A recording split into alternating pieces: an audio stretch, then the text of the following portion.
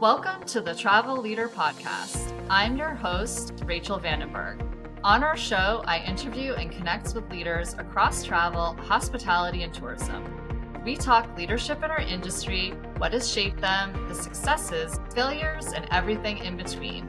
Today, I'm speaking with Paul Rodnott, Director of Digital Marketing and Sales for Migis Hotel Group. The Travel Leader is brought to you by the Travel Leader Coach, a leadership coaching and content company. We help established, high-performing travel leaders and teams improve leadership competencies. Learn more at www.thetravelleadercoach.com. And with that, I would like to welcome Paul to the show. Hi, Rachel. Thanks so much for having me. Excited to be here. It's awesome to have you here. We've had some contact over the last couple of years via LinkedIn and some different forums and our shared membership with the New England Inns and Resorts Association. And I always appreciate your marketing thought leadership, being a little bit of a marketing nerd myself.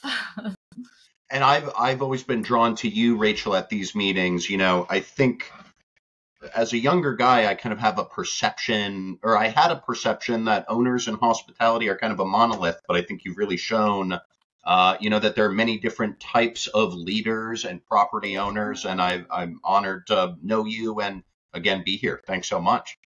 Awesome. Thank you. So by way of introduction, I love to ask my guests, what is the red thread throughout your travel and hospitality career? Yeah, and I had to think a lot about that because I was never really sure if I was ever going to make it in the travel industry. As a kid, I was really blessed and charmed to have parents who were committed to traveling. They took me and my siblings to many great places that a lot of people, don't have that luxury of going to. And so my parents had always kind of told me, maybe you would be interested in a career in travel and a career in hospitality. Unfortunately, I graduated from college in like the peak of the Great Recession. So everyone kind of my age was looking for any work that could possibly be had. And I remember for me, unfortunately, that was a job in customer service in a call center. And I was specifically working in tax preparation. And, while I was doing that job for the money, what I really learned about that was I needed to find work in an industry where I could be a conduit to someone's happiness as opposed to a conduit to their misery in the form of taxes. So I was really, and I remember trying to actually get a job at hotels. I've always considered myself fairly articulate, fairly good at sales, but I had applied for a couple of jobs for front desk roles and concierge. And I remember these interviews always going really well, but then the person interviewing me saying, "Hey, I'm sorry, I can't hire you because you don't have any hospitality experience." So eventually I became a travel agent. I think that was really my professional introduction to travel. I was helping both other travel agents and direct clients, book their trips to Europe, mostly some of those Viking cruises. And then, one day I just decided, I think I'm ready to get out of this sales environment. I'm lucky enough that I've traveled the world. I kind of know how different businesses and different cultures kind of approach travel. So that was when I decided, I'm going to combine my marketing background with kind of travel. And I was lucky that Migis Hotel Group took a flyer on me. I remember at an interview, they said something like, "Hey, Paul, we know you're going to do really good at this job. Like you can do the work. That's obvious. But we're not sure how you're going to fit into our culture." And I think the fact of the matter was I was still looking for a culture that worked for me. I was pretty young in my career. And I needed a culture that prioritized people and their growth, not just as professionals, but as human beings. So I think that's something Migis Hotel Group does really well. So I'm thrilled to be here, and I'm about to hit my 10-year anniversary. That's awesome. Wow. It's funny how times have changed, because if anyone said today the words, "I'm really interested in hospitality, but I have no experience," the answer would be immediately, "You're hired." I think you're right. And I think that was maybe some of the appeal to in me from Migis Hotel Group was, it would be great to get someone with more of a corporate background, maybe not even in hospitality. Like we could use some of Right. these best practices from other industries and bring it to hospitality. Yeah. Yeah, so it sounds like, travel it was really something that was implanted in you from an early age, and you were always kind of attracted to it from the sense of adding happiness to people's lives.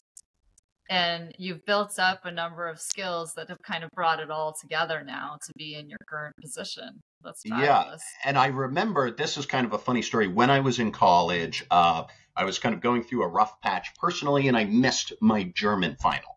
And I remember going to my professor and saying, like, I totally dropped the ball on this. What can I do? And she said, the school policy is you need to kind of talk to the school counselor and get permission to retake the final.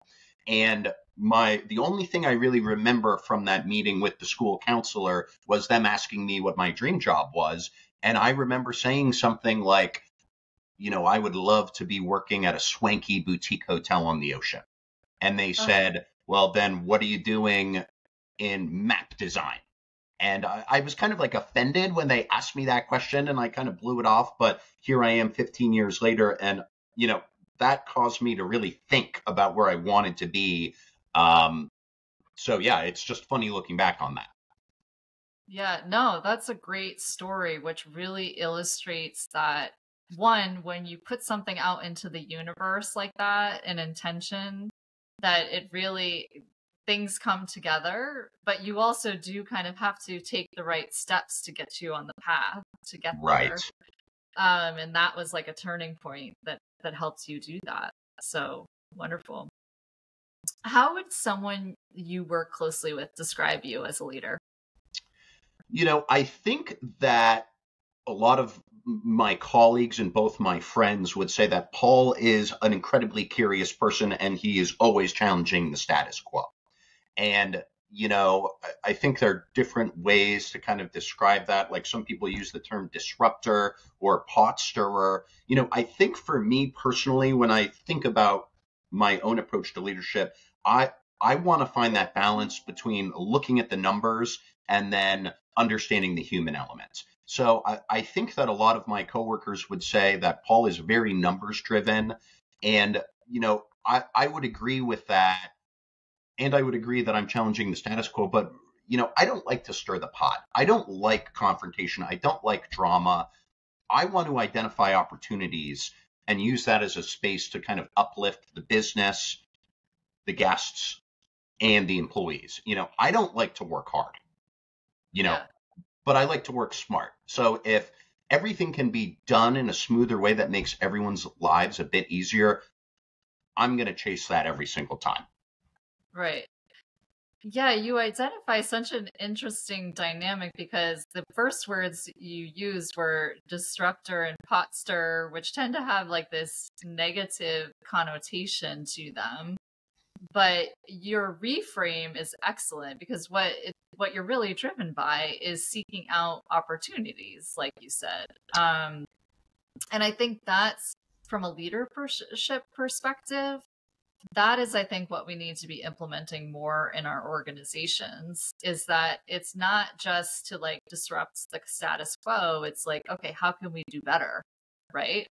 Right. I think that working in hospitality and with some of these properties that have, really established senior members of the workforce. And when I say senior, I mean they've just been in the same environment for a long time. Right. People can be a little bit resistant to change. But when people start to welcome changes, when they realize that change is going to make their lives easier.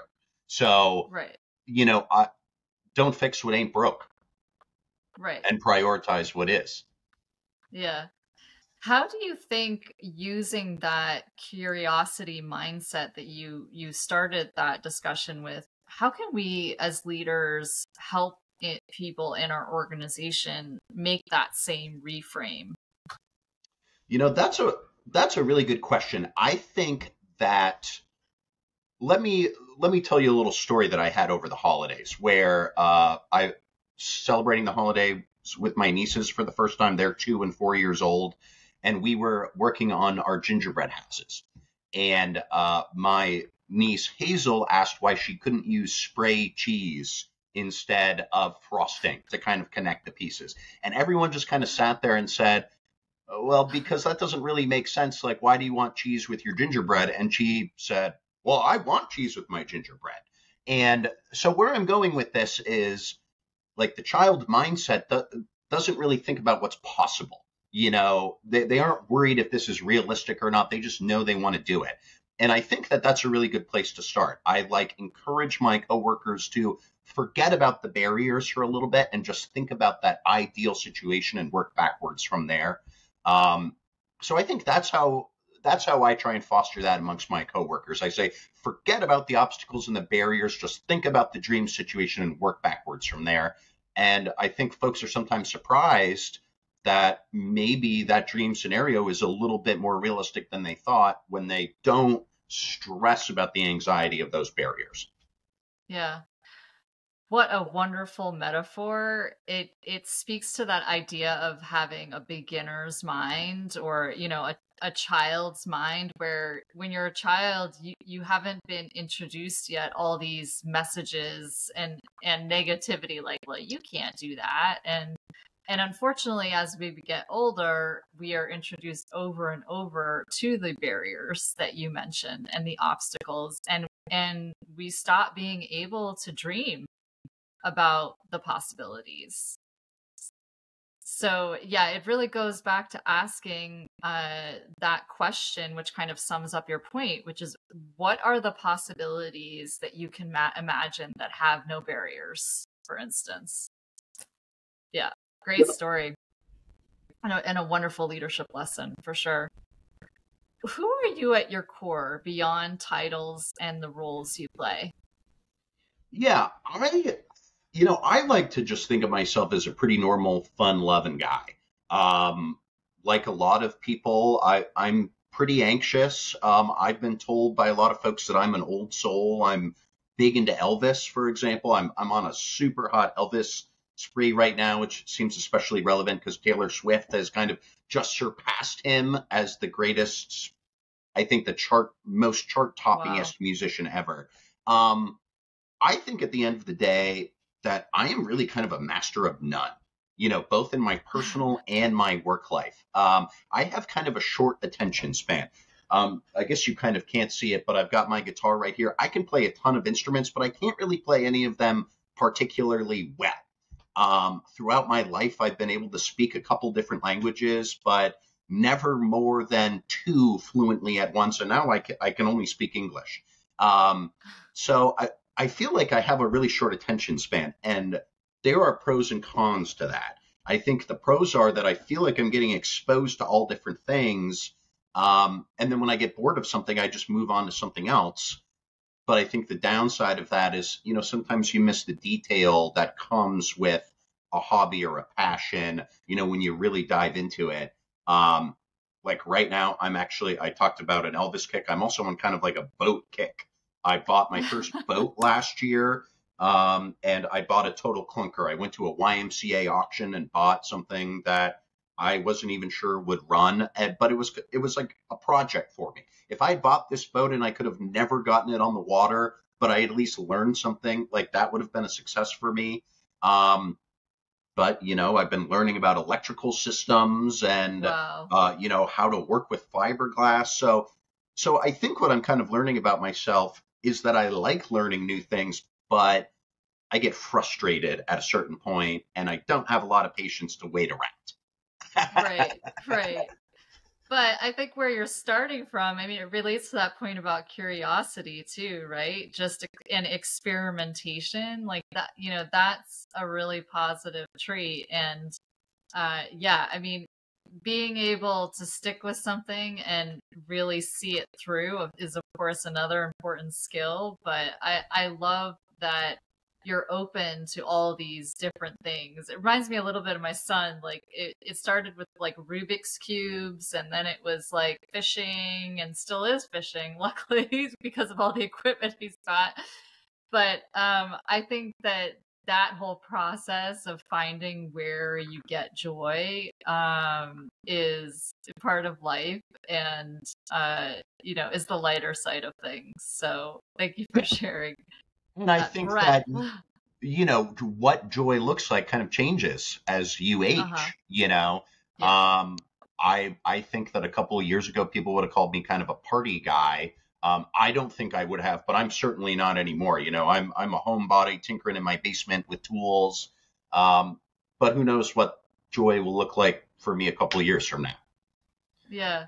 You also mentioned when you started that answering that question about the fun part of it, and how do you bring fun into the workplace and the people that you work with? That's a really good question.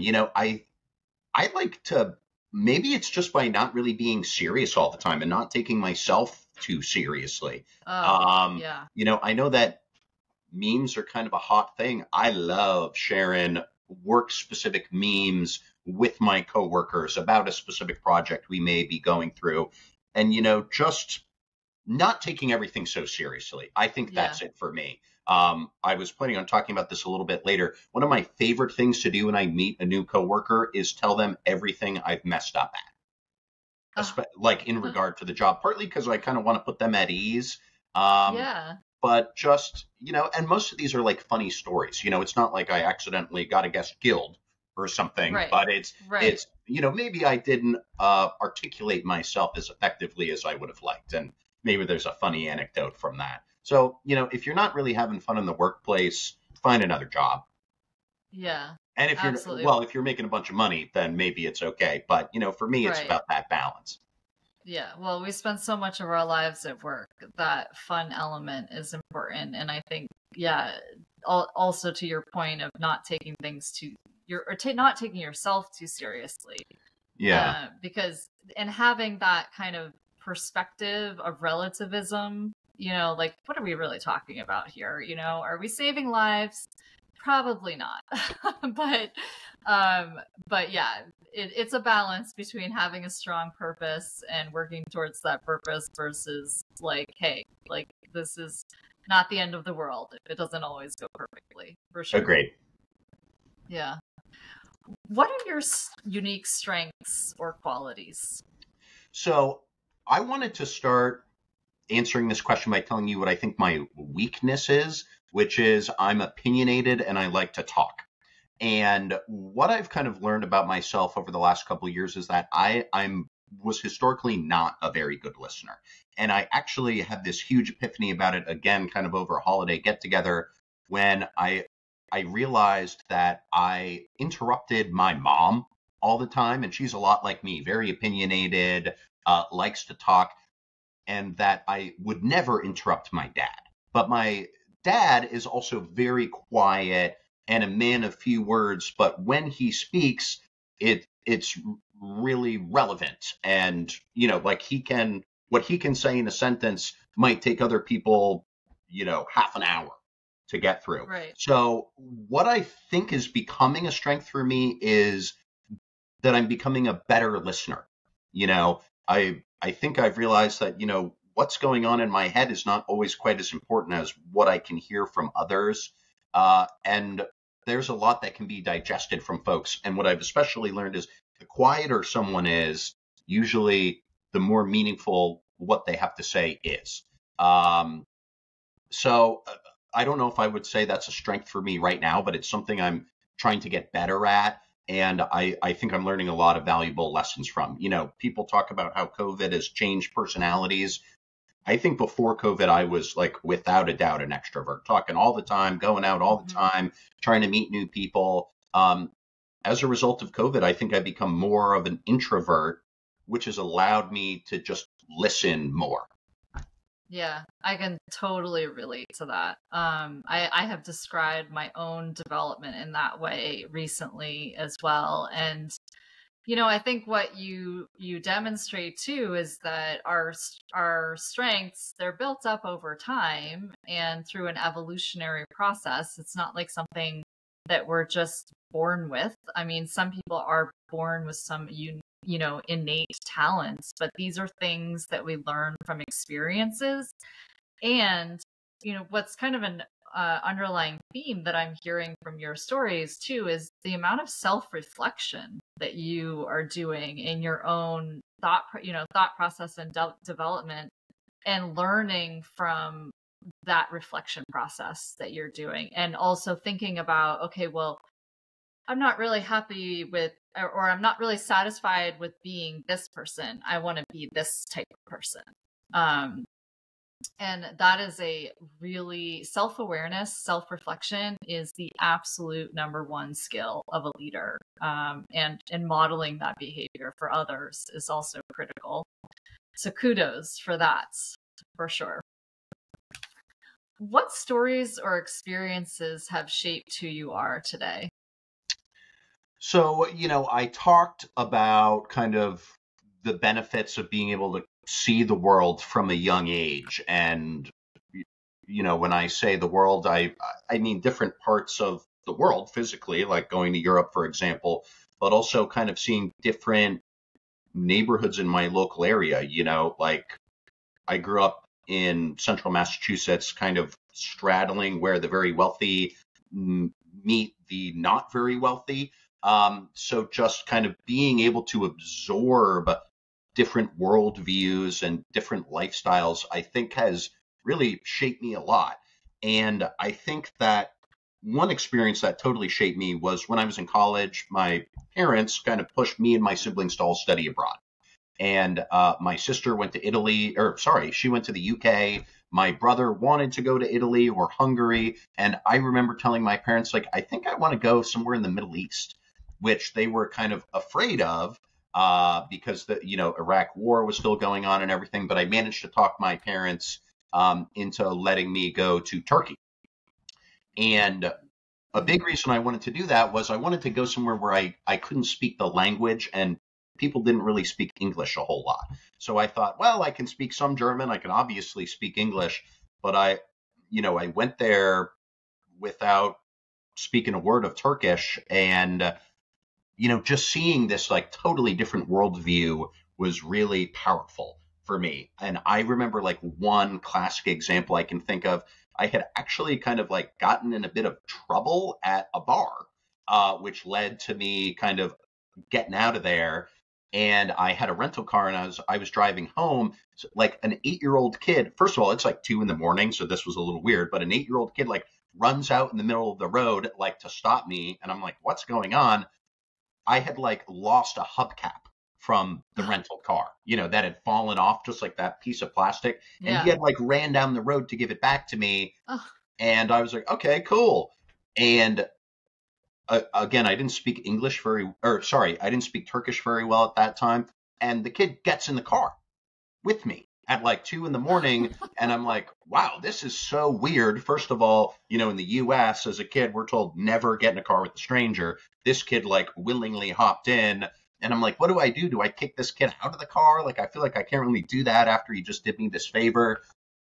And long story short, he wound up taking me back to his house where his brother like invited me in, and I wound up like staying with this family for 3 days just because of this like freak encounter. And I think that really taught me to, again, not get too much in my head and assume what's going to happen. Just kind of go with the flow a little bit. And when you go with the flow, like you got to take the good with the bad and vice versa. But I would rather live in a dynamic life than kind of a boring, consistent life. Yeah. Well, what it seems like is there's this underlying sense of adventure and like being open to unexpected experiences. What is it about that what makes you driven for that? Maybe it's just boredom. I can't really think of like a better answer. But I'm just not very good at sitting still, and I think my point about being a master of none and always picking up new hobbies and dropping them, I think is kind of a good example of that.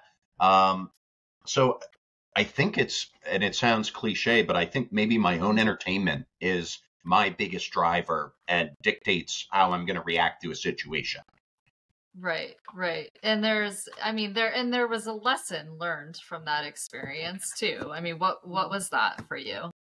I think it was to be more comfortable with uncertainty.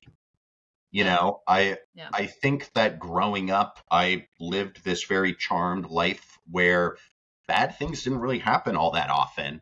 And as I was becoming an adult, that comfort zone was like an attractive place to go back to. But then I kind of remember that I was kind of bored as a kid. You know, all of that comfort can be kind of boring. And my yeah, brother likes to talk a lot about how he wishes that he had grown up in a more troubled area because, you know, when we think about some of the world's greatest artists or personalities, like they're people who grew up in very difficult circumstances. And so I think hmm, my brother is like, well, maybe if I had had that tough upbringing, I could have been a more dynamic person. And what I like to think is, you know, just seek out more dynamic experiences and maybe that will come anyways. You know, there's no going back. yes, So yeah, instead of being frustrated that something didn't go a certain way, you know, try and pivot to go down that path you want to go down. yeah. Well, 100%. I mean, the growth comes from hardship, or as you point out, stretching yourself out of your comfort zone. And you learn things from it and you become more resilient for sure. So, I've read similar statistics too about different groups of people and how hardships have really shaped their success. And no, I mean, we don't wish anyone to grow up under really dire circumstances. So yeah, how do you recreate that? Well, you are, sort of artificially create it by creating and doing things that are hard Right. and different for sure. Yeah. Can you describe a time when you felt most alive or fulfilled? I would love to. And this kind of, again, goes back to my time in the Middle East. I had told so I was studying abroad in Istanbul, you know, big, modern, massive modern city. And as I was kind of getting towards the end of the program, I told myself, I want to travel somewhere else in Turkey or the Middle East that's kind of off the beaten path because I want to practice my Turkish. That was kind of my real goal. And so I talked to a lot of my Turkish friends and I was like telling them I wanted to go to this region near the Syrian border or near the Iranian border. And they said something like, that would be like if we came to the US and said we wanted to go to Mississippi, which I thought was kind of funny.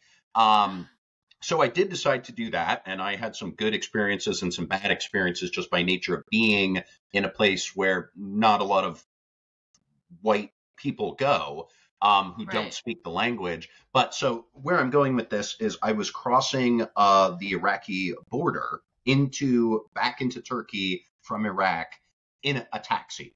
And it was just me and this taxi driver. And this taxi driver had snuck a bunch of illegal cigarettes and other contraband into my bags, which the Oh Turkish no. police found. And of course, everyone was kind of accusing me. And I had to defend myself in Turkish, which I was like not speaking very fluently. And I actually was. And I remember the border guard, the Turkish guard was saying, like, you know, you reek of cigarettes, you clearly smoke cigarettes, you obviously brought these back. I did smoke cigarettes at the time, but I smoked a very specific brand that you could actually only get in the US or at the airport. So that was how I defended myself to this border guard. I said, well, actually, this is my brand of cigarettes, and you can see all these ones this guy is trying to bring over are like these really disgusting cheap ones. So long story short, I managed to convince this guy that I had nothing to do with this, and they let me go. And Wow. the reason I think I felt most alive in that moment was I had kind of underestimated my own ability to communicate and defend myself. Uh, but it was just, you know, you get such a high after something like that crazy adrenaline rush. And, I was only out in that part of Turkey and on that border for like another week, but I was like, you know what? I'm really gonna keep taking some more risks here. Like, what's the worst that could possibly happen? And that Wow. led to me having more interesting experiences, not all good again, but things that, really shape who I am today, I think. Yeah. Wow. I mean, that's like a made for a movie story.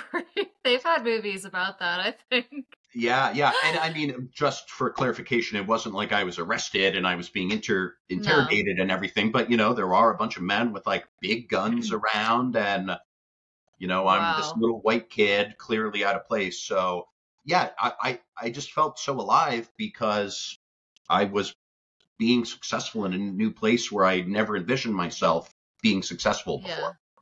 Well, and under pressure, what you're able to do, and like you said, you're using your language skills and kind of surprising yourself at your ability to get out of that very difficult situation. And I think the pressure piece is important too. Yeah, I think after that I started to feel a lot more confident in myself and realized that I was capable of handling these stressful moments, and everything would turn out fine. So Yeah. I still think about that when I'm facing a situation that maybe seems like there's a low chance of success. Back to, think about the best possible outcome. Don't be stressed about what could go wrong. Right. Yeah. I mean, that relates to one of my other questions about underestimating yourself. That in that situation that you were kind of doing that, you know, and you just described kind of a strategy for raising your confidence in those situations, which is I think what you're referring to is when um to think about times when you've overcome the adversity and like, oh, I can do this, I've done it before, I can do it now in this new situation. Right. For sure. Yeah. Did you have any other experiences you wanted to talk about where you underestimated yourself? Well, I honestly I feel like I'm constantly underestimating myself. And I know a lot of my friends and are kind of the same way. I just finished a Hmm. grad school program that throughout the entire time I was like totally stressed out, doing homework assignments like weeks in advance because just the anxiety of thinking about having to do them was really stressing me out. Um, and I really felt like I was suffering from imposter syndrome. And I've Mm. kind of always felt that in my workplace as well.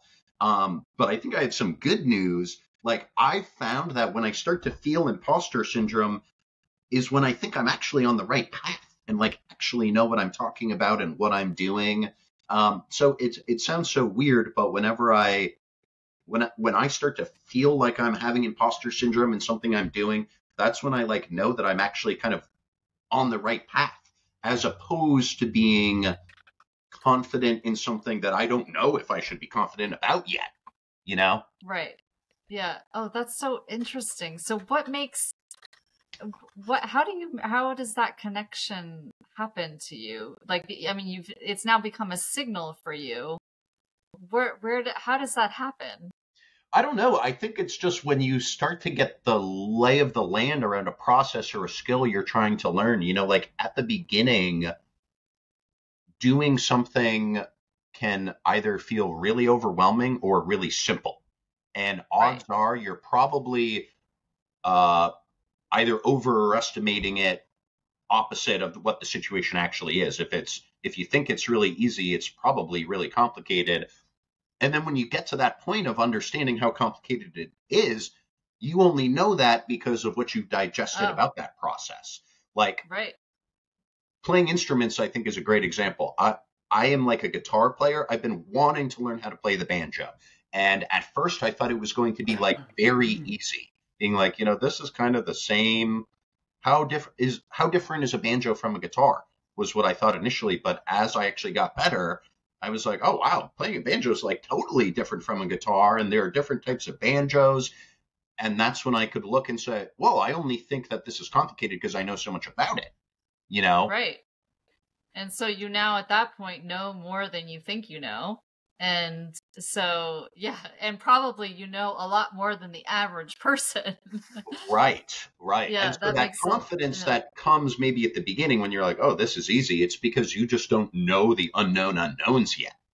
Right. Right. Yeah. Oh, that's very fascinating. The way our brain like makes these tricks on us is very interesting. So going back to another question I had is, what do you stand for no matter what? This is probably going to sound pretty cliche, but for me, I think it is just our humanity as individuals and as employees, as workers. Early in my career, I I felt like a total drone, and I was treated like a drone. My bosses were drones, treated like a drone by their bosses, who was then, just like an endless Mm. cycle of work and stress. And, Yeah. in the workplace, I want to be seen as a human being first before anything Yeah. else. I talked about how when I meet new employees, I kind of like to break the ice by telling them about a time I totally messed up. Because I want to put them at ease and I want them to know that failure is part of learning. I think we're at our best when we're honest with ourselves and our contemporaries about who we are and how we work and how we don't work. So the last thing I would want my coworkers or my bosses to think about me is that I'm perfect. I'm a human being just like everyone else. And I wouldn't be who I am today if I hadn't made those mistakes that Right. show that I'm not perfect. So Yeah. I think that above all else is just remembering that everyone you work with is a human being with a family and people they love and lives Yeah. outside of work, and that's why I'll never work in a startup. Yeah. You're is what's the connection to the startup Just situation? I have friends who have worked for startups, and I guess I was really kind of envisioning like the stereotypical like tech startup, but a Right. job that pretty much asks you to sacrifice your humanity to do this job. Oh, right. Yeah. Yeah, from right. Basically just commit your entire life to the vision Right. of the company. Yeah. And I mean that can go beyond a startup too. Agreed. For sure, but I could see how the association is made with startup companies for sure. Um yeah, I mean what I'm understanding is your definition of standing for humanity is that realizing that we are all imperfect beings and we come with both good and strengths and weaknesses, and seeing people as the whole person is what's really important. Exactly. Exactly. Yeah. Yeah. What impact do you strive to have in the travel industry? You know, I feel like the hospitality industry specifically, like being up here in Maine, it has this reputation of being a job that is incredibly hard, demeaning at times, and you're not paid very well for it. I think that's the perception of the industry. I think there are certain elements of that are true. I think there are some elements of it that are a little overhyped. Um, but I want to bring the fun back into this industry, especially for the workers, you know. Uh, and I think I'll just leave it at that. Yeah. I've always kind of loved this idea of Xenia, which is this premise that my understanding is it's like an ancient Greek term that means like something about unconditional hospitality. You would take in your high school bully if they showed up at your door on a rainy night when they've got nowhere else to go. So just kind of bringing hospitality back to being a place that is associated with good vibes, you Yeah. know? Yeah. and I mean, especially since that's what we do for our guests, right? I mean, we want to create a similar but different type of environment for the people that work in it as well. That Right. makes total It sense. seems like a mistake to expect employees to deliver a great experience to a guest when, they are totally tied up with the stresses of that work. Like Migis Hotel Group, I don't know if we came up with this phrase. I doubt it. I bet it's been used all over the place. But, when an employee is taken care of, that's when they can actually take care of a guest. Right. Yeah, absolutely. Yes, that is I love that mantra, which I've heard from the older Bill Marriott talks. He has a quote like that, or Richard Branson from Virgin. He has a quote that is very similar to that, and I very personally ascribe to that all the time, for sure. What leadership skill do you most rely on to lead people and teams? For me, it's definitely going to be accountability.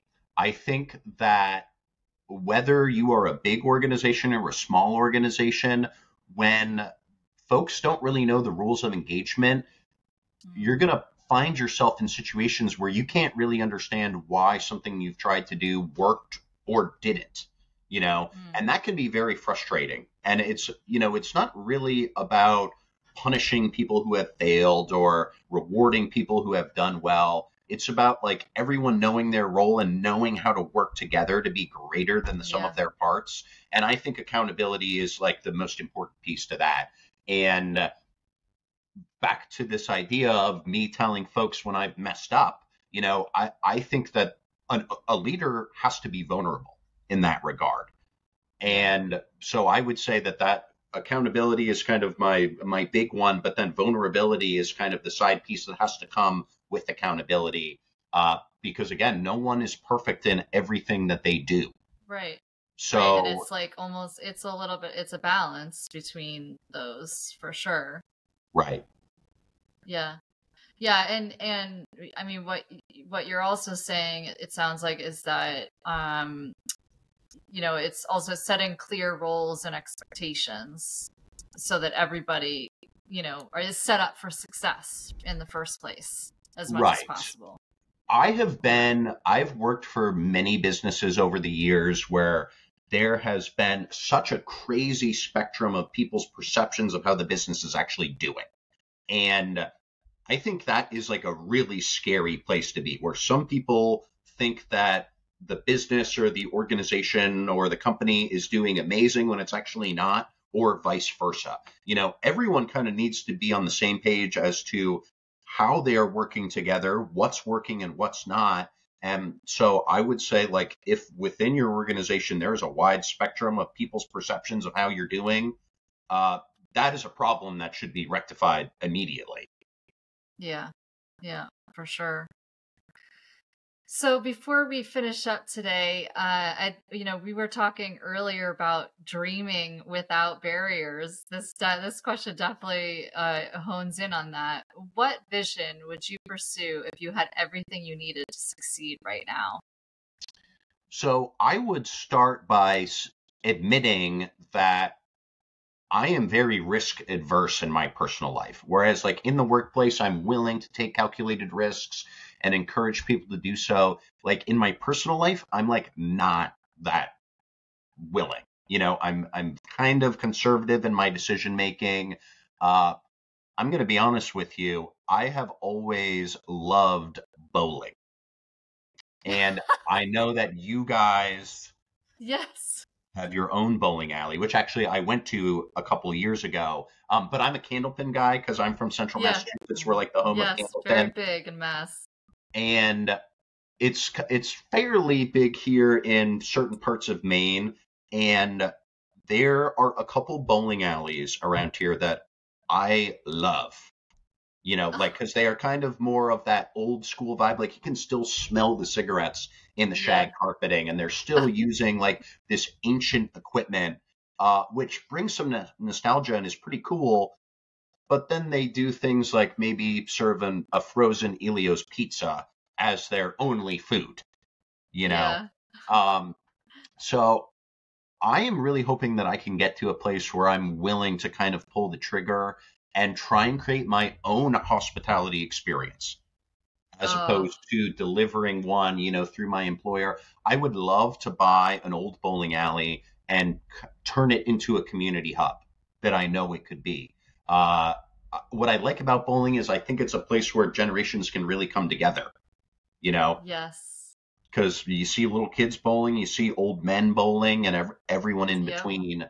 Um, so if I had everything I needed to succeed right now, which I'm probably kind of thinking of like financial resources, Right. Right. that is what I would go out and do. Yeah. Oh, you just so tugged on my heartstrings, Paul. I love that. That's amazing. So, for our listeners, yes, my family owns an 8-lane boutique bowling lounge in Stowe, Vermont, and we built it from scratch. Based on a lot what Paul just said, was creating a hospitality experience around a very nostalgic and old school tradition in America. And yeah, well, if you ever want to connect and hear about our failures and what brought us to be able to bring that to fruition, I'd love to connect with you on that. That's awesome. I absolutely love that. And have you been to the one in Rangeley? I have not, but I think I know which Yeah. is that a 10 pin or is that a candle pin? That's a 10 pin. Yeah. Yeah. Yeah. But they've kind of done some different upgrades there. I think it's called Moose Alley. Yep. Um and I'm not sure if there's any other in Maine that have done like a total transformation The biggest one, are you process. familiar with Bayside Bowl in Portland? Oh no, no, I'll have to I, check that out. I think that's a great example. My understanding is that it was kind of like an institution, a bowling institution in that area. And then they really did a big renovation just kind of to bring it up to Modern contemporary day. expectations for not just Yeah, bowling, but a good time. Like they right. have, this bowling alley I'm telling you about that I would love to buy, the bar space is like 3% of their floor. Right. Bayside Bowl, I would say half of their space is dedicated to food and drink. They have like Yeah. this really cool rooftop deck. Uh, so yeah, there are definitely some people bringing bowling into the 21st century. Yeah. That's awesome. Great. Well, we'll for sure connect more more on that. That's great. Well, thank you so much. It has been such a pleasure talking with you today, Paul. I've enjoyed our conversation. And until next time, I'm Rachel Vandenberg, and this is the Travel Leader Podcast.